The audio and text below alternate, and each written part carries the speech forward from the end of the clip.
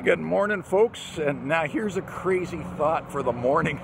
I don't know where some of these ideas come from. But have you noticed that they're wanting to build cars to be like horses? That's right, they're wanting to make our cars more like horses. And first thought that comes to my mind is self-driving cars.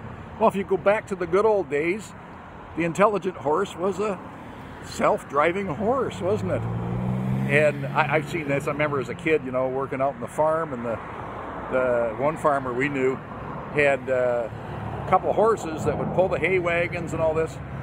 And he'd just tell them to go down the end of the field, turn around and come back the other way, and they'd go down and turn around and come back. And believe it or not, when I was a little kid, I don't know, 3 or 45 years old, I remember this vividly. Where my grandparents lived, they still had a horse-drawn milk wagon for Silverwoods Dairy. Silverwoods Dairy in London, Ontario. Horse-drawn milk wagon. And the horse knew what to do. The guy'd get out with his basket of bottles and go up to one house and walk to the next house, and the horse would just go down the street to the next stop there, and he knew the routine. Smart horse. And we're wanting to make our cars just like a horse. And here's the other thing.